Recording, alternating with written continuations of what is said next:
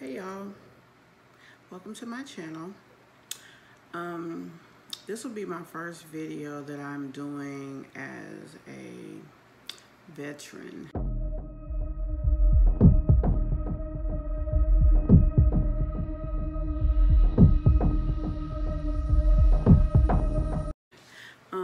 I wanted to speak on something that I saw in a group on Facebook. Basically, a young lady was speaking about an experience she had at the VA. She was upset because she's concerned that because of an issue that happened, her caretaker will no longer be providing her escort and transportation to the VA. She is a woman veteran. Her, I guess, adult teenage daughter was taking her to the VA for appointments, and a guy walked up to her, the daughter, while she was sitting there with her mom, and made the comment, how old are you? Because if you're 18 or 19, you're too old for me. And I think he touched her. I don't know if he was joking or if this was just some kind of weird humor for him or whatever. But it made the daughter feel very uncomfortable. So there was a lady who worked at the VA in the general vicinity of the situation, and basically she either heard him or maybe they said something to him, I'm not sure, but whatever the case is, because I'm going off my memory, which is not the best, but the lady was like, oh, he don't mean no harm, whatever. Well, the woman was very upset because her daughter was very uncomfortable with this. And I think they just basically said to him, hey, don't, leave him alone. Hell, he don't mean no harm. And she kind of went on with her business. I guess she sees this guy at the VA on a regular basis. So when they left out of the VA, the young lady told her mom, hey, I'm never going back there ever again. It really bothered her. What happened, I'm not sure if it was a trigger for an MST reason or what. But so she's concerned that she's not going to have transportation there. And there were other people in this group that spoke about the scenario and said to her basically kind of like, oh, well, there's not much that can be done. So that's what I'm speaking on, the can't much be done part. I've been a patient at the VA hospital, several, in fact, in Georgia, in the Georgia region, for quite a while. I receive all my care in Georgia, primarily the Augusta, Georgia VA. But I have a lot of unofficial experience with the VA. And the fact is, there's a lot that can be done. The VA is our medical home. It's the home of primary medical care for veterans. A lot of veterans. And every veteran is supposed to feel welcome, as well as their guest escorts or whatever. I, as a matter of fact, am shooting this video in Georgia, in Augusta, because I have an appointment, and I'm using what's called Hosptial. If you have an appointment at a VA hospital and it's at least 2 to 3 hours from your home, they will put you in a hotel the night before, as long as the appointment is at 10 a.m.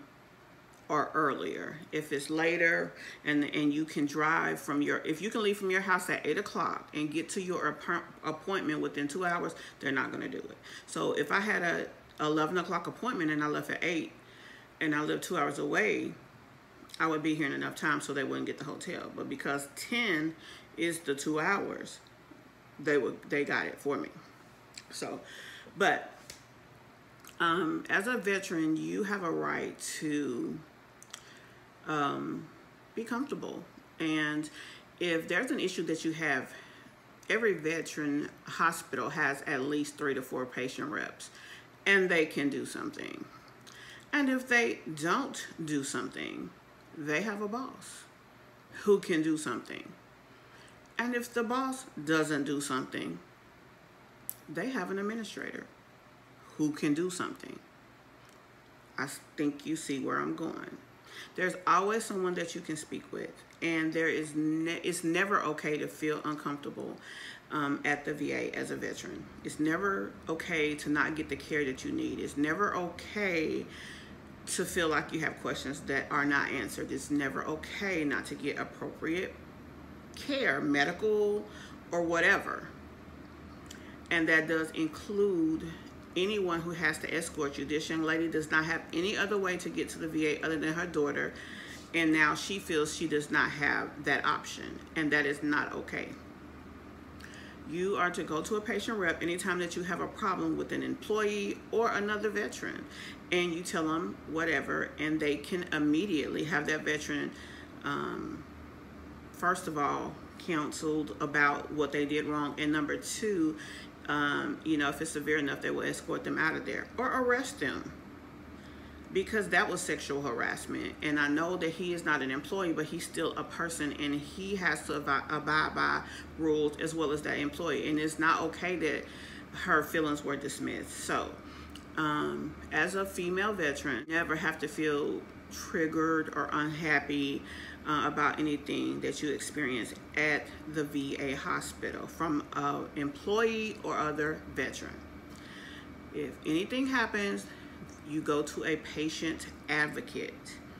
Also, every primary care has a social worker you can go to. They help you with issues inside and outside of the VA, to include financial issues. So you do have resources as veterans. A lot of times people complain about the VA, but most of the time they just don't know about the services. And I want to say also, this is not an edited video. I'm just speaking freely. And so if I misspeak, I apologize. It's not intended, but I will not be editing this video. I'm just going to speak, on the subject and then post it. So, they do help with a lot of resources. If there is a question specifically, if I know it, you can ask me below and I will speak on it, give you the information or resource that you need. I will from time to time start putting up videos about different issues and things that I see in the VA. Because a lot of times I hear people talk, and I have had so much assistance from the VA. I've had medical assistance. I get all my medical care there. If they cannot provide the service for me, they send me out to a civilian that can. And I've had assistance with bills from time to time. It's been a while, but I still have had that assistance.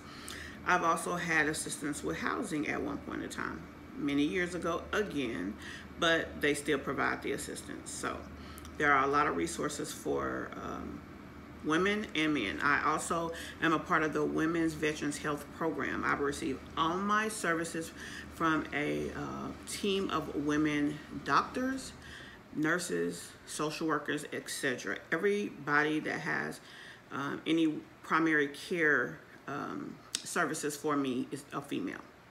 So I just wanted to speak on that, because as a woman, she should not have to feel like that. She should not be concerned, because that's an unnecessary stress that now on top of her medical issues that she has to worry about. And it's not fair to her. That veteran, that guy's going on about his business, and it's probably harassed another person. And it's not right, and it's not something you have to tolerate. You never have to be unhappy in a VA system. You served your country, and you have rights. Simple as that. So thank you for taking the time to listen. If you know someone else that may need this information, please refer this video to them. If you have any questions for me, you can ask down below or use my contact information in this video and ask me the question as well. Thanks again, and talk to you guys later.